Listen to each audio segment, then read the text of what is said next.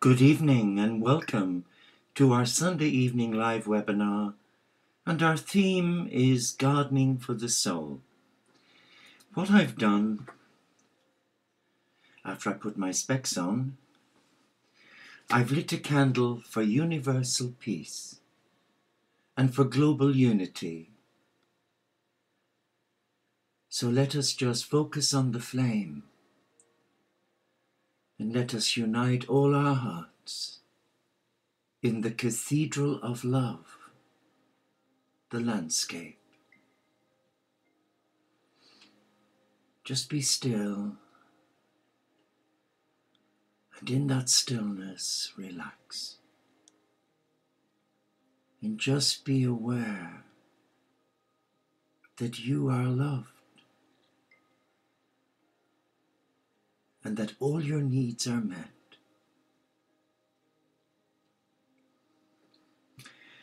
I'm going to begin by reading to you from the late John O'Donoghue, from his beautiful spiritual book, To Bless the Space Between Us. And our reading this evening focuses on a special blessing in praise of fire. And John says this: let us praise the grace and risk of fire. In the beginning, the world was red, and the sound was thunder, and the wound in the unseen spilled forth the red weather of being. In the name of the fire, the flame and the light, praise the pure presence of fire that burns from within without thought of time. The hunger of fire has no need for the reliquary of the future. It adores the eros of now, where the memory of the earth, in flames that lick and drink the air, is made to release. Its long enduring forms in a powder of ashes left for the wind to decipher. As air intensifies the hunger of fire, may the thought of death breathe new urgency into our love of life. As fire cleanses dross, may the flame of passion burn away what is false. As short as the time from spark to flame, so brief may the distance be between heart and being. May we discover beneath our fear embers of anger to kindle justice. May courage cause our lives to flame in the name of the fire and the flame and the light. Let's reflect on those beautiful words. May courage cause our lives to flame in the name of the fire and the flame and the light.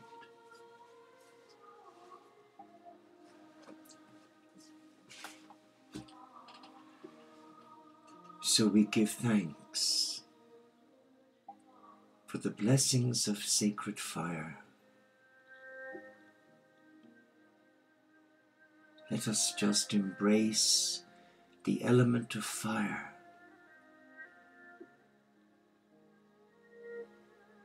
You may have memories of a campfire as a young child, whether you were in the Scouts or the Girl Guides, and you all sat around the fire singing and sharing gifts. I know for me, when I was in the Boy Scouts in Ireland, and we went on a camping weekend, we'd always have a big raging fire. And many of us collected wood for hours. But when evening came, the fire was lit, and we sat there with our billy bongs singing away. Great memories, blessed memories. But within the Christian family, fire has other connotations, for the symbol of fire represents the Holy Spirit. So we call on the Holy Spirit. And there is a beautiful prayer which we say in evening vespers. Breathe on me, breath of God. Fill me, your child, with life anew, that I may love what thou dost love, and do what thou wouldst do. Touch my life that I may see you in everything that lives, moves, and has its being from you this day. Empower me to live in the present moment, seeking only your love and your light. Relax now. Relax in the knowledge that you are loved.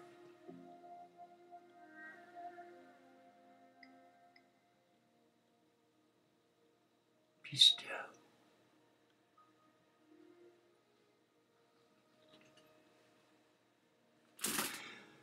And I'm going to read from Sister Stan, Gardening for the Soul, and their daily reflections. And I want to just backtrack a little bit to April the 1st, which we forgot to read. Vision is the gift the artist brings to society. First, the artist has to learn to see, to sharpen the sense of sight, so that he or she can see into the very essence of things. Then from this heightened visual scene and sense, the artist has to develop the power to create new things, things that have not been there before. There is an artist in all of us, waiting to come to life. Only I can see what I see as I see it. And the more effort I put into seeing, the more honestly and truly I see. The more possibilities I see, and the more creative I can become. And that sounds like a quote from Wayne Dwyer. And here we have another beautiful quote from Maurice Grosser, who says, "The painter draws with his eyes, not with his hand. Whatever he sees, if he sees it clear, he can put it down." I'm going to read that again. The painter draws with his eyes, not with his hand. Wherever he sees it clear, and he can put it down. And Sister Stan goes on to share this. Our lives can be predictable, dull and uninteresting. Yes, for most of the time. That's just the way it is. But if we focus on how boring and repetitive our daily life is, we will feel dull and lifeless, and our garden will become choked with weeds, and nothing will reach fruition. If we focus instead on living wholeheartedly, if we let our roots grow deep into everything we do, then we can transcend the monotony of the constant around us of our daily lives and transform it into sexual energy. And this is the word of the Lord. Thanks be to God.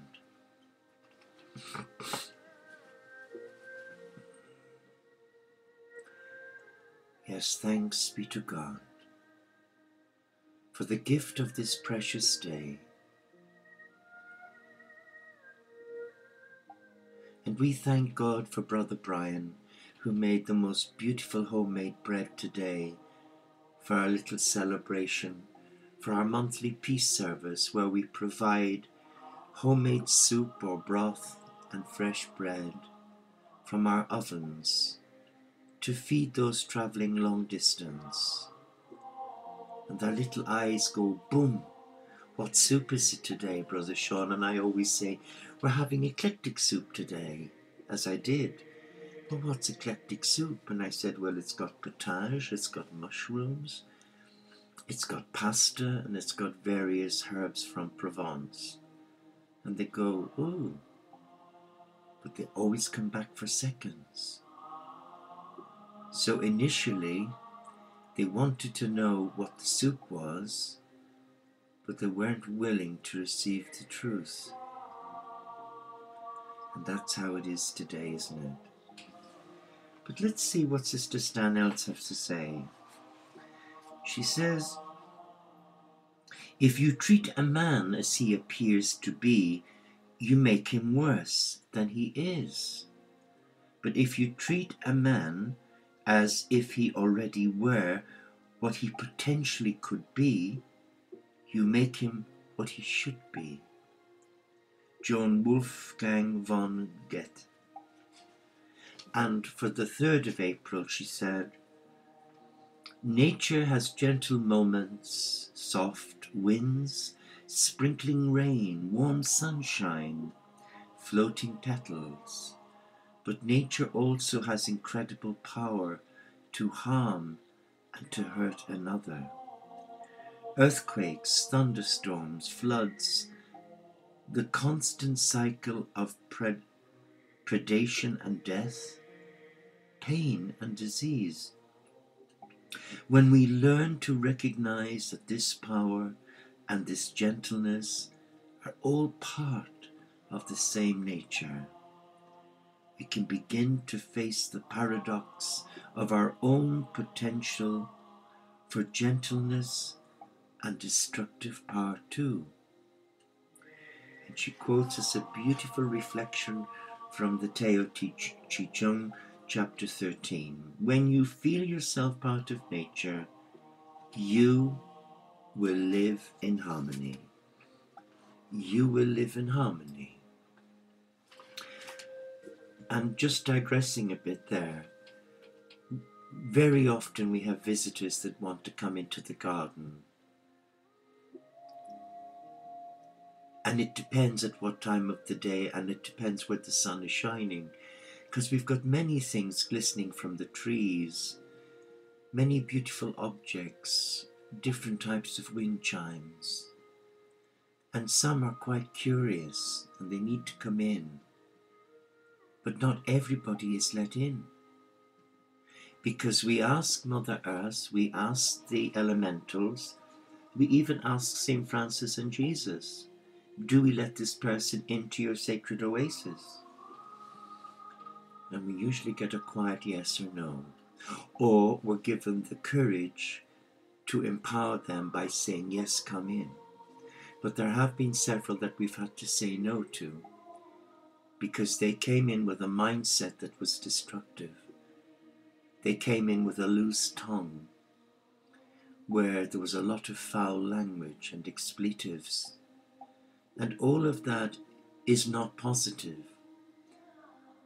The person wasn't bad. It was the tools they used to convey whatever truth. But we told them, we would love to welcome you back.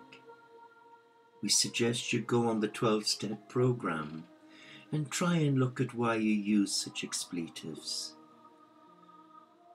Some took it very humbly and thanked us, and others just came out with a whole load of nonsense, and we decided just to smile. So come with us now. Come with us into our monastery garden and just sit with us for a little while.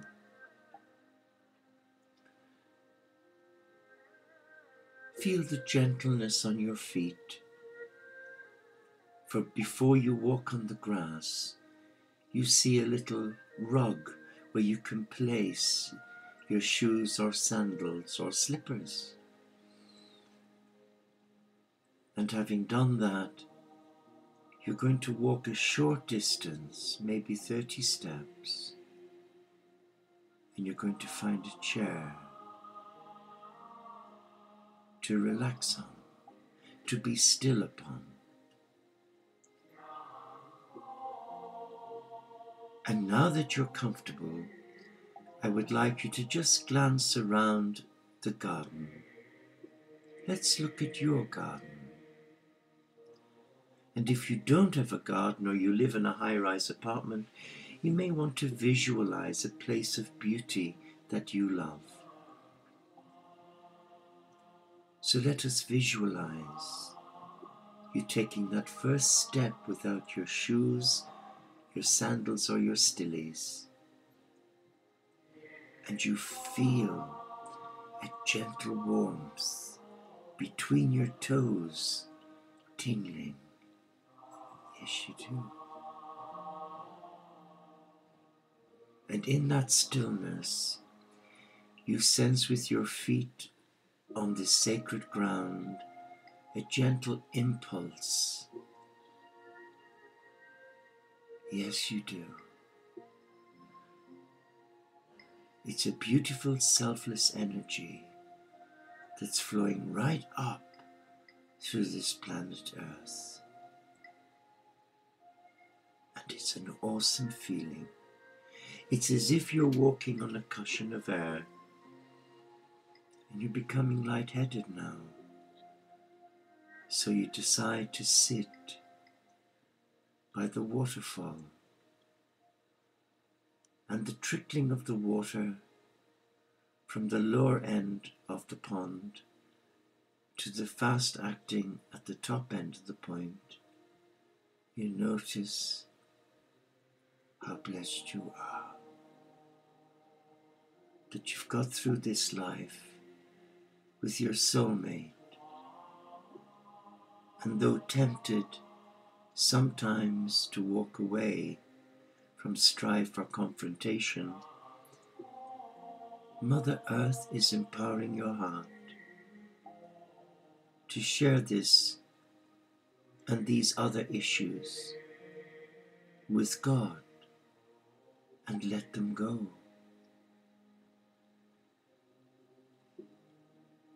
And in the distance you can hear the most melodic tune of Tibetan bells, playing a very simple chant, which translates, "Here I am.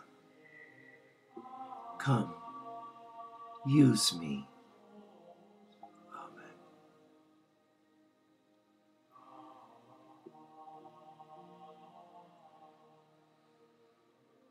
And now that you're comfortable, you are aware of the animal kingdom. You are aware of the beauty, the fragrance, the color, the scents. You're aware, more importantly, that you were invited here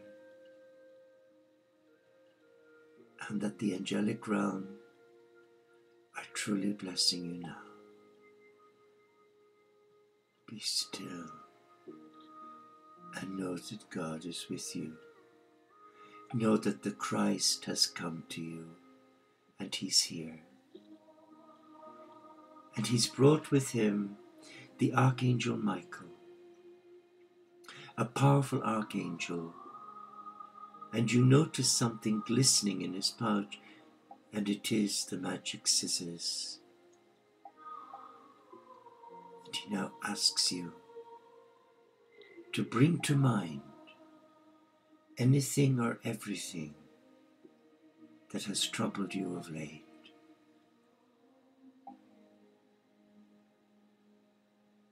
And just be.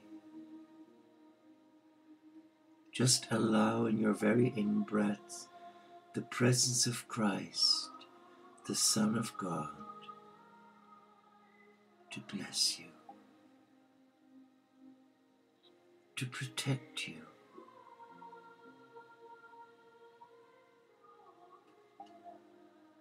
And that's what we're going to do. We're going to give new life to a dormant seed. So let us be still and give glory to God. Can you sense the rhythm flowing through your toes? The nape of your neck is even being blessed by God as you sit in this cathedral of love, and where you now relinquish control. Be still.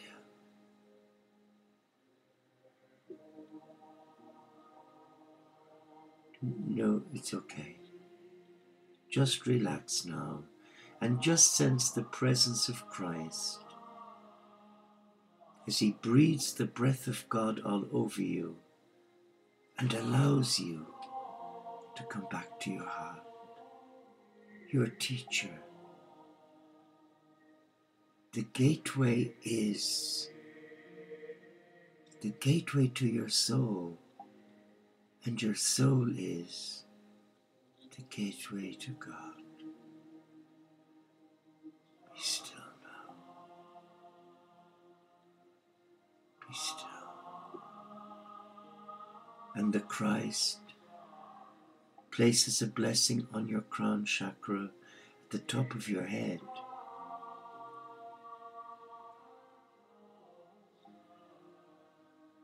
Praise you, Lord.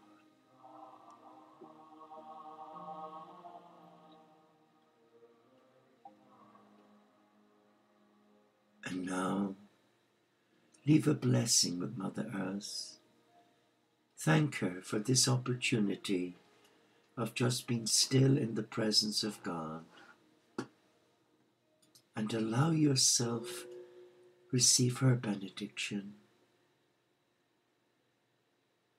And now you may wish to arise and release the cloak of protection back to me. And now use one of the beautiful gifts that our community received in a beautiful soft woven blanket, which was given to you earlier to ensure that you were kept warm, is releasing a beautiful, soft, selfless love right up through your pelvic girdle, the belt around your midriff,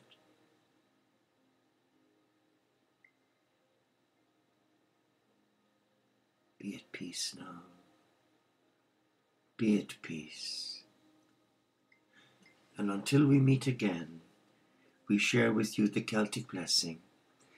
The blessing of heaven, the blessing of earth, the blessing of sea and sky, on those we love this night, and on every human family, the gift of heaven, the gift of earth, the gifts of sea and sky, the gifts of brother sun and sister moon, and the animal kingdom, be in your heart, now and forevermore. Amen. As I blow out this light, I ask Mother Earth with Archangel Michael to prepare you for this journey, and that we share our abundance with those we meet in the coming day. Amen. Until tomorrow evening, take care, God bless you, and know that you are in the presence of God and that nothing will harm you. Bless you.